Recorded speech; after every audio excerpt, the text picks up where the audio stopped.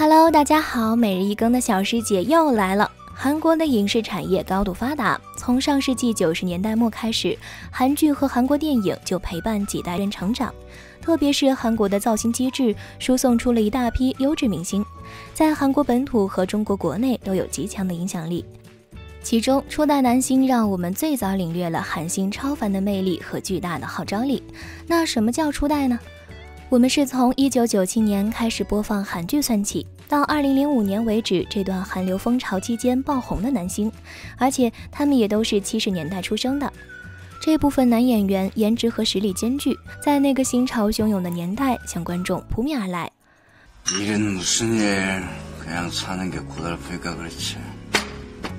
对于经常看韩剧的朋友们来说，崔秀忠并不陌生。他是韩国的收视率保障，也是国民认可的实力派演员，同时也创下了韩国史上收视率的奇迹。从出道以来，收视率排名前10的作品中，最低也超过了35%。这是什么概念呢？大家耳熟能详的请回答1988 18.8%，孤独又灿烂的鬼神 20.5%， 来自星星的你 28.1%。不仅如此，在韩国史上收视率排名最高的前10部作品里，有3部都是他主演的，其中排名第1的就是他主演的《初恋》。作为演员，从出道至今，他创造了无数个收视率奇迹，堪称韩国影坛里的传奇人物。而《嫉妒》作为首个被引进播种的韩剧，不仅是女主崔真实的巅峰之作，同时也是国民演员崔秀忠的经典之作。作为知名的实力派演员，崔秀忠不但奉献了不少影视作品，如今也和妻子特别出演《同床异梦》这样的综艺。25年婚姻不败，崔大叔还是很帅呀。要说谁是第一位在华被追捧的韩国男星，恐怕没人会否认是安在旭。1998年在内地播出的《星梦奇缘》让安在旭火遍全国。他饰演的江明温柔体贴，堪称完美白马王子，被剧迷称为小明哥。不管是打电话还是抽烟，在当时看来都是帅出了天际。因为此剧，安在旭收获了不少的女性粉丝，事业达到巅峰，成为韩剧顶流明星。而安在旭本人正如小明哥一样，多才多艺，不仅演技好，唱歌也棒。在兼顾演戏的同时，他出了6张专辑，还参加了各种社会活动。他热心社会公益，还参与了中韩文化交流。不过2004年之后就鲜少在观众面前了。后来他一度患上了严重的抑郁症。2013年2月，他在美国休养，因引发蛛网膜下腔出血而紧急送医，进行了长达5个小时的大手术。术后，安在旭恢复了一段时间，直到2015年，安在旭和崔贤珠因戏生情，公开宣布跟音乐剧演员崔贤珠交往。而这时，安在旭已经44岁，而崔贤珠33岁，两人年纪相差11岁，同年6月就结婚。在安在旭的婚礼上，众多明星都去参与，场面十分温馨浪漫。Let me get ready first and I'll be there to see you soon, alright? Okay, bye bye, ciao. 《星梦奇缘》里的男2号车仁表跟安在旭是2个不同的颜值类型，长脸的他显得更加硬朗，因此也受到了另一批粉丝的喜爱。后来他还来华主演了多部国语电视剧，比如《四大名捕》、《天若有情》、《爱在离别时》等等。但近年来他逐渐销声匿迹。不过感情上，车仁表和申爱罗有着十分幸福的婚姻。1998年，申爱罗诞下一子，后来2人又收养了2个女儿。这一善举使得2人成为韩国演艺圈代表性的善行夫妻。话说我小时候他就长这样，当时还嫌他有点显老了，现在我都上班了，他还这样，帅的一批呀。近期车仁表出演的作品还要追溯到2013年的电影《流感》。电影里他饰演的总统真的很帅，既有责任还有担当。2016年他在 KBS 月桂树西装店的绅士们中饰演裴三道。而就在今年1月份，他还出演了综艺《我家的熊孩子》，状态也是超级抗打。时间来到了2001年，一部《蓝色生死恋》被引进播出。该剧属于典型的悲情韩剧，套用经典日剧情节，以兄妹、绝症等元素哭倒一票人。饰演尹俊熙的宋承宪在一片泪海当中把女孩们迷得神魂颠倒。此后，宋承宪转战大荧幕，电影《那小子真帅》奠定了其在韩国一线男星的地位。不过没火上几年，宋承宪也面临当兵难题。当时如日中天的他铤而走险，通过体检造假的方式来获得免疫许可，没想到却被媒体揭发，引发个人公关危机。此事在韩国社会引发广泛关注，最后宋承宪公开道歉并宣布入伍。彼时宋承宪正在拍摄一部韩剧《悲伤恋歌》的剧组，不得不选择新人张东健来替代他的角色。沉寂了一段时间回归后，宋承宪在《人间中毒》第3种爱情里的大尺度演出令人咋舌，但《蓝色生死恋》这部剧也算是宋承宪演员生涯的顶峰了。虽然后续宋承宪也拍过无数韩剧，但都没有超越这部剧的影响力。感情上，宋承宪公开的女友有2个，一个是韩国女演员程又丽，曾经是韩国女团成员，后来转型当了演员。当年在电视剧《皇太子的初恋》中，程又丽简直惊为天人。宋承宪的另外一个女友就是神仙姐姐刘亦菲了，可俩人的这段恋情来得快，去得也快。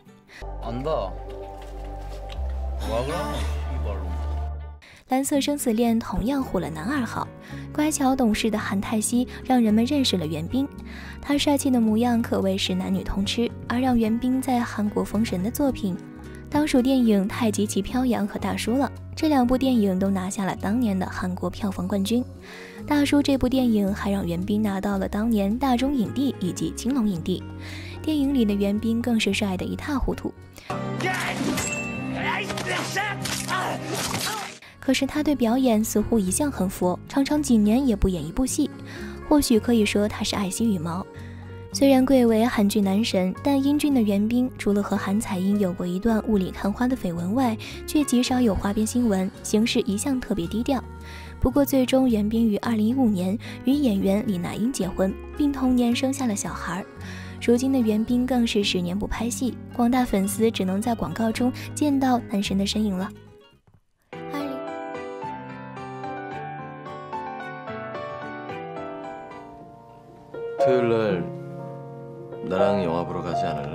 2002年的一部冬日恋歌让裴勇俊一举成名，眼睛围巾，风度翩翩，气质优雅，从没有哪个文质彬彬的男生如此让女生着迷。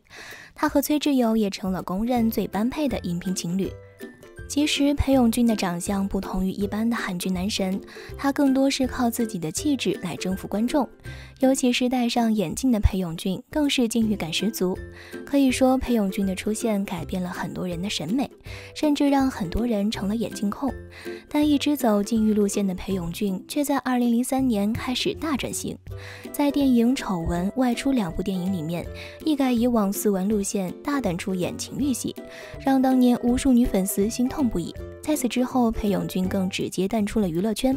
2014年，他在江苏卫视的《陪你看星星》里接受采访，观众这才知道，如今的他开了一家自己的娱乐公司，捧红的最著名的艺人就是主演《来自星星的你》的金秀贤。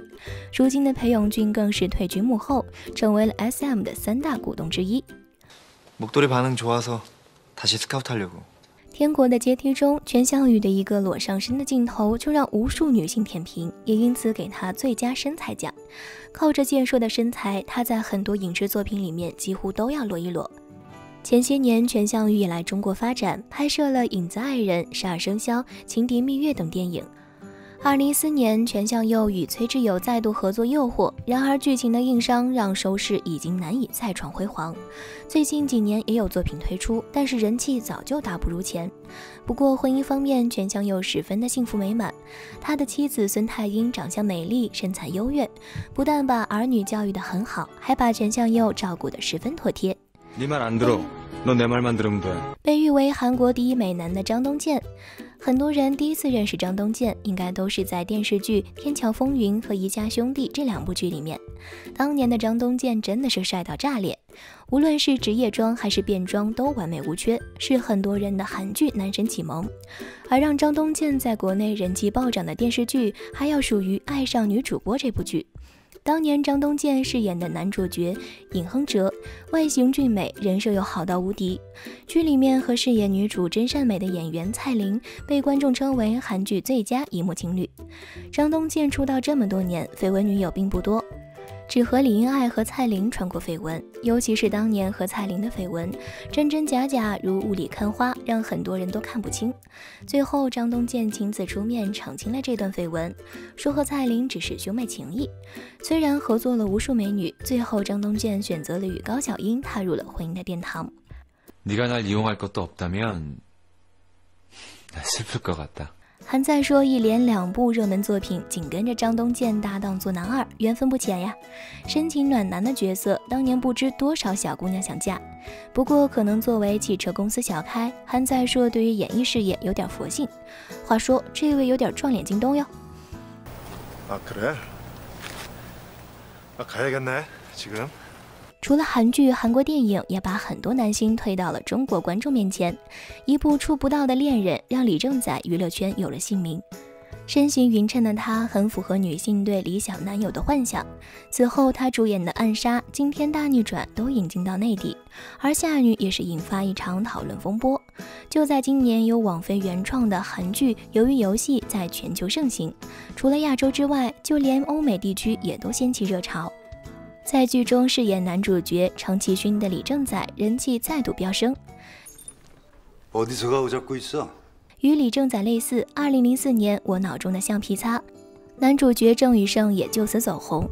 他也是日后与我国合作评誉最高的韩国男演员之一，例如《雏菊》《好雨时节》《剑雨》等等。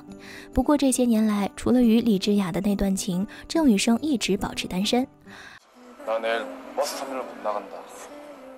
2001年，《我的野蛮女友》火遍全球，后续也推出了一些跟风之作。《我的野蛮师姐》中，男主角张赫在电影中间就挂了。不过这部剧让张赫拥有了很多的拥簇。不久之后，他主演的《明朗少女》成功季播出，大获成功。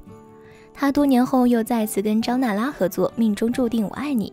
眼下疫情期间，他在2013年主演的那部电影《流感》被频繁提及。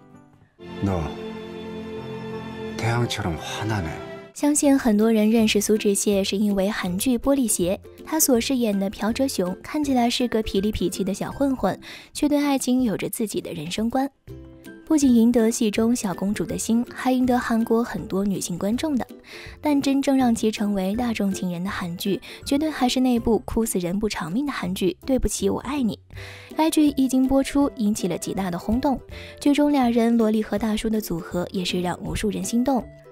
林秀晶和苏志燮的荧幕形象更是深入人心。此后，苏大叔也是不断为观众带来惊喜。主星的太阳直接化身绅士又骄傲的霸道总裁，是肉体完美到让韩国所有女人都想睡的大众情人。经过了初代男星时期，2005年之后，一大批80后男星崛起，成为大家争相追逐的对象。上述这些初代韩星，你都能认全吗？好啦，今天的视频就到这里啦。如果喜欢小师姐的视频，可以点击订阅关注。喜欢谁就告诉小师姐哦，小师姐会每天给大家更新最新资讯。